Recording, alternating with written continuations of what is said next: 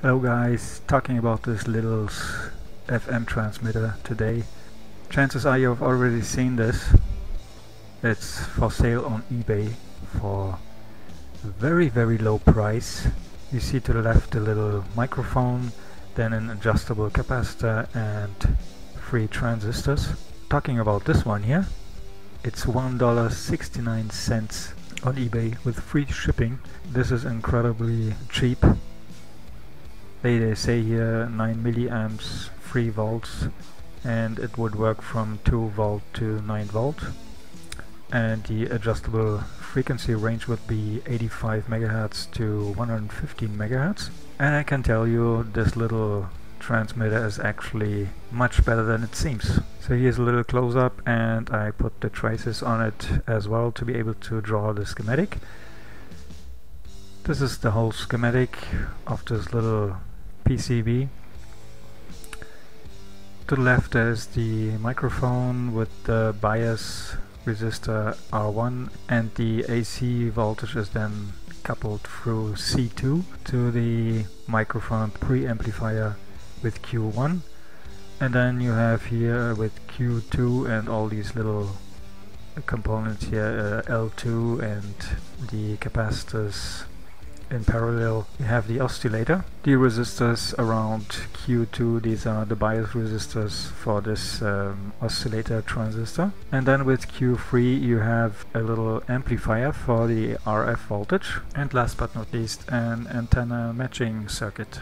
Now to the left we can see here this the initial frequency what I measured was adjustable from 87.5 to 114 megahertz. Now since this frequency range is totally crowded with so many radio stations, I would recommend to lower the frequency to the range below 87.5 MHz. And this can easily be done by adding a parallel capacitor to C10.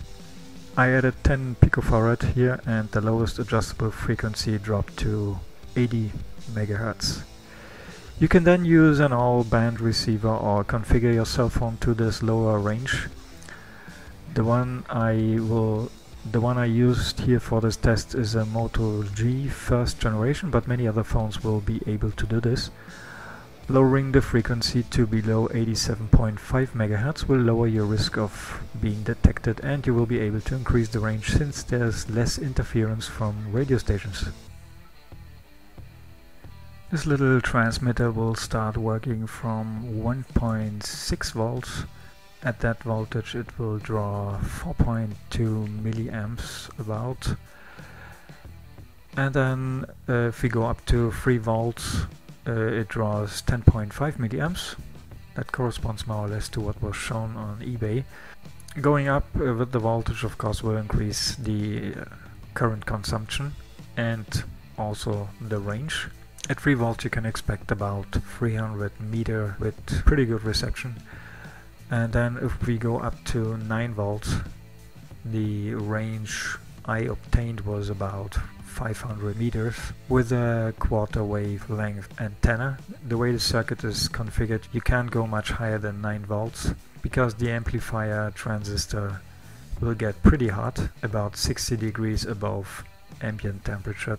That's the little red spot here on this thermal image. So here's an example with 3 volts. I went about 200 meters away and reception was still really good. There are several options for battery holders you can use. Here's an example with a 9 volt holder glued to the board. They are also very cheap. Or you could use a 3 volt lithium button cell, but the range will of course be much lower since these batteries are not made for high current draw. So their voltage will drop to about 2.5 volt probably.